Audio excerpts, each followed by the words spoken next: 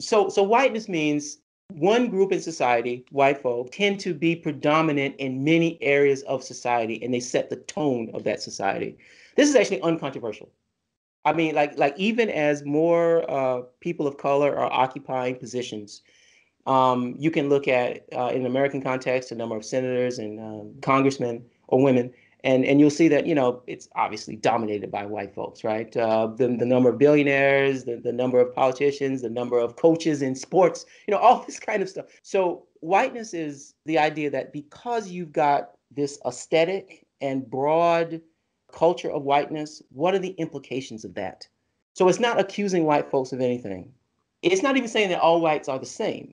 It's just acknowledging this sort of obvious thing and then trying to examine what that might mean for people of color who are not white or the immigrants who come in and still identify as Filipino, and how do they navigate a society where everything is about or controlled by white folks. Okay, so that's whiteness in an academic sense.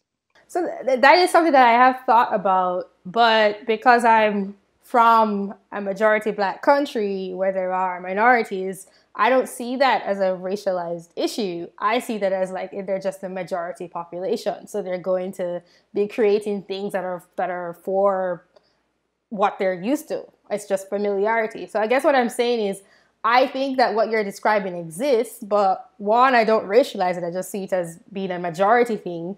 And two, I don't think there's any negative intent behind it. I think it's Oh just what no, happens in a society. I So agree with I you. guess that would be my response.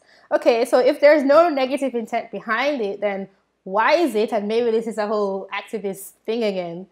Why is it that people then start to say that white people, because there's like the theory, and then there's like what actually happens. Why are there white people, say for example, being asked to like bow at the feet of black people? And I said that there's no negative intent, I don't think, and then you agreed with that. However, there's still the whole oppression um, assumption.